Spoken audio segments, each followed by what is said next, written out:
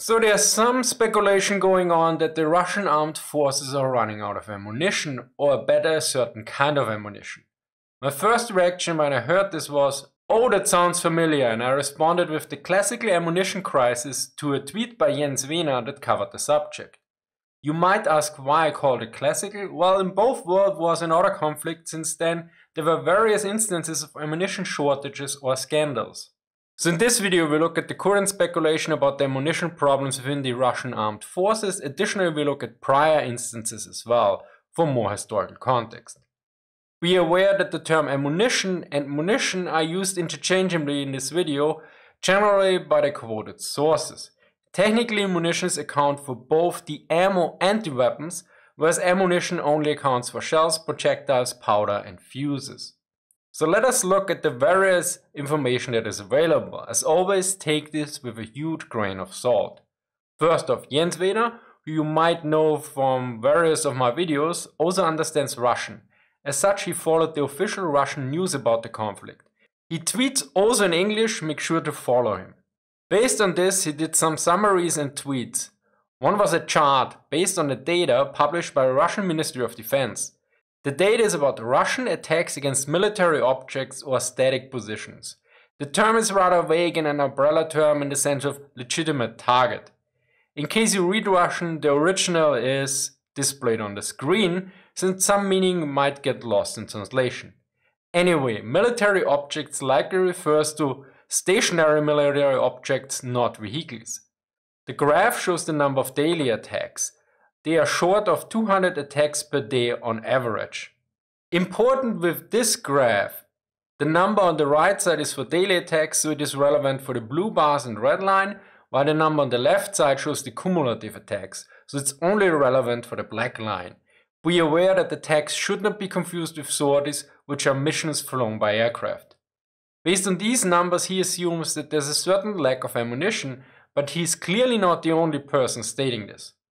Already on 28 February 2022, so during the very early stages of the war, Justin Bronk published an article on Rusi that talked about the fact that the Russian air forces so far had been less active than many suspected. During combat operations over Syria, only the Su-34 fleet was regularly made use of PGMs, precision-guided munitions, and even these specialist strike aircraft have regularly resorted to unguided bomb and rocket attacks. This not only indicates a very limited familiarity with PGMs among most Russian fighter crews, but also reinforces the widely accepted theory that the Russian air-delivered PGM stockpile is very limited. Years of combat operations in Syria will have further depleted that stockpile, and may mean that the bulk of the 300 VKS fixed-wing combat aircraft massed around Ukraine have only unguided bombs and rockets to draw on for ground attack sorties.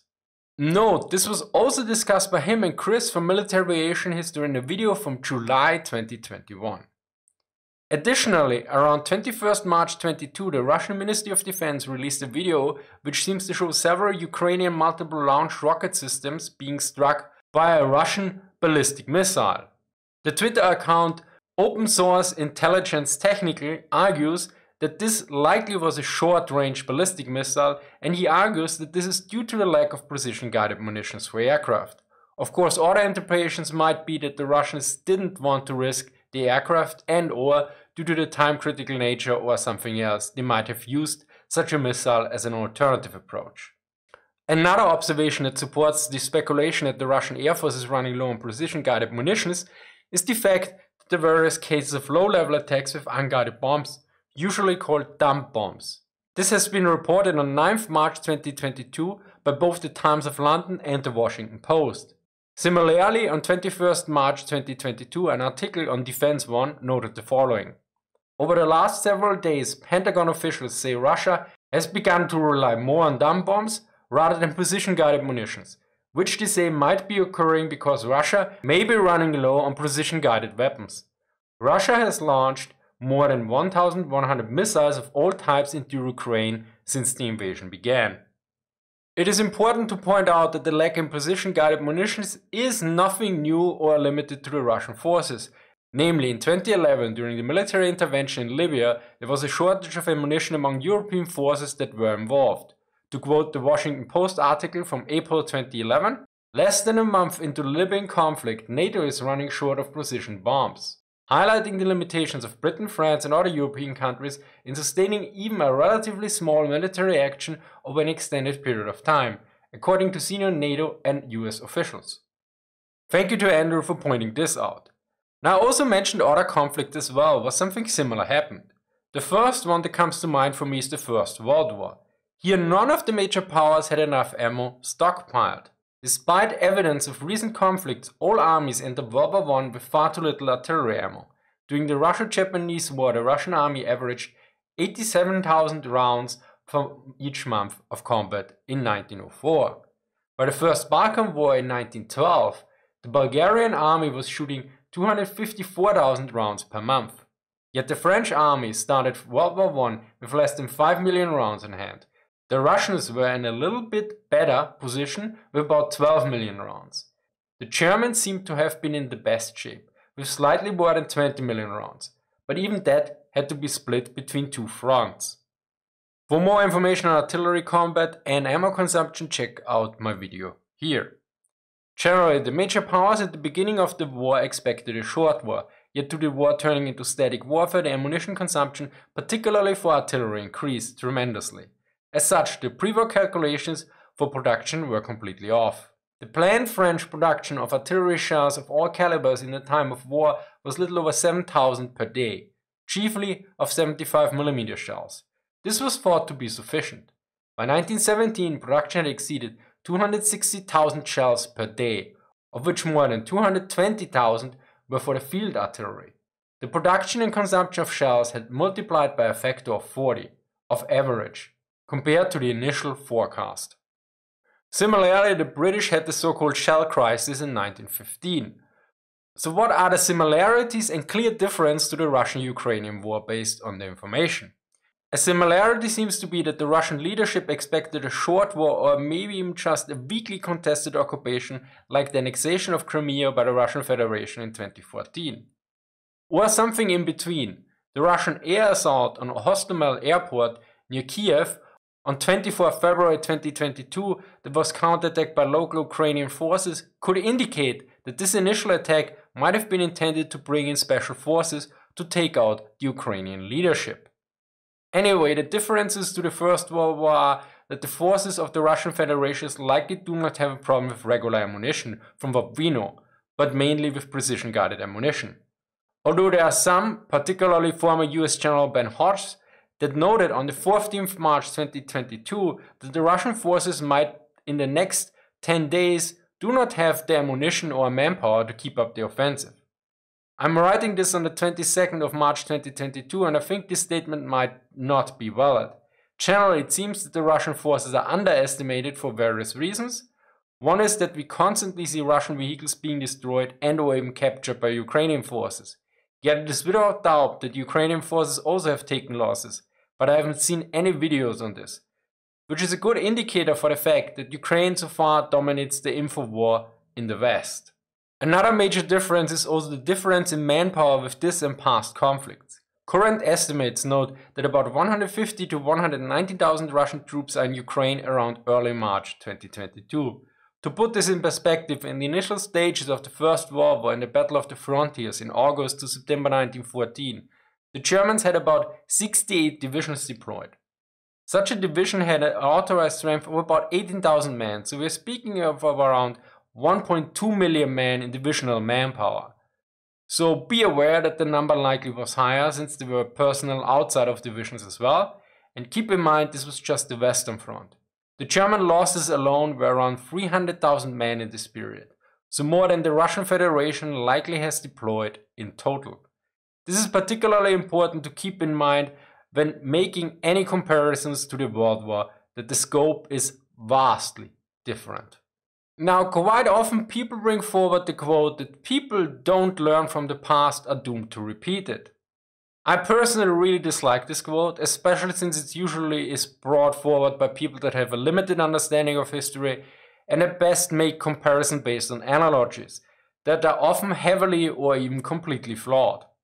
This does not mean that one can't learn from history, since there are general patterns that repeat themselves, but those patterns need to be identified by clear analysis and understanding, not by superficial analogies that are based on some vague similarities. Generally, the large-scale production of ammunition is a complicated issue even for relatively simple ammunition like artillery shells, but even more so for precision-guided munitions. For this, let us look at another example, this time the Second World War.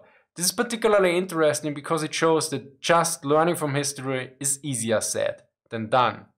For this we look at the German side.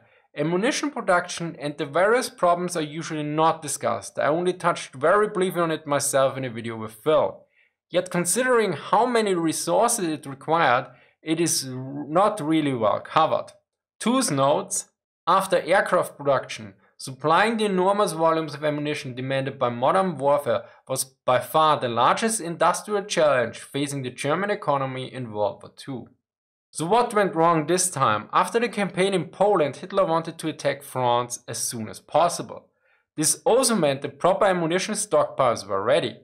Additionally, it was assumed that the campaign would not take a few weeks as it historically did. Based on the figures that Hitler had cribbed from the standard history of the Great War, it gave priority above all to howitzers and heavy mortars, the decisive weapons of trench warfare.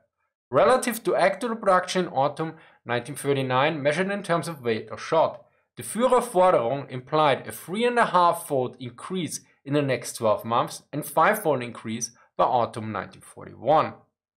The issue is, we are talking about major systems and complexities here. As such, everything would take months to have an effect.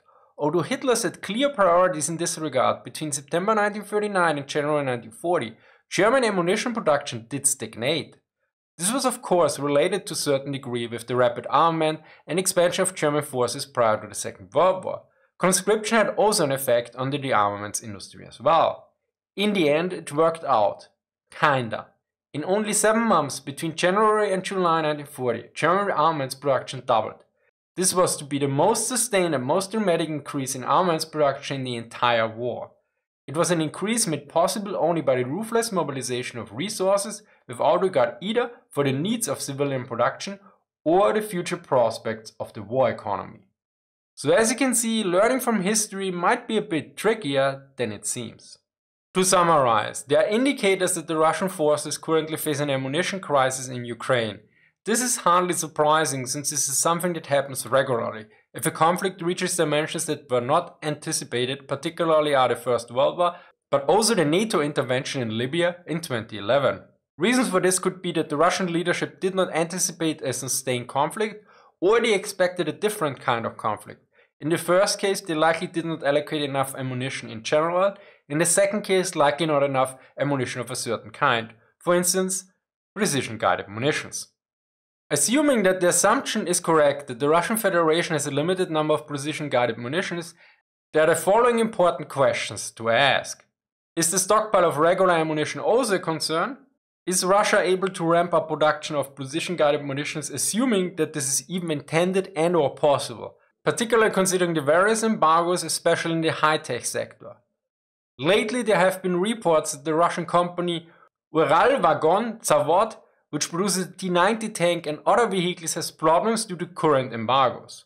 Well, I hope you learned something new. Thank you to Andrew for reviewing the first draft and later final version of the script and providing valuable feedback on restructuring and additional information. Thank you to Chris from Military Aviation History for providing valuable information for this video. Thank you to all my supporters on Patreon and Subscribestar. As always, sources are listed in the description. Thank you for watching and see you next time.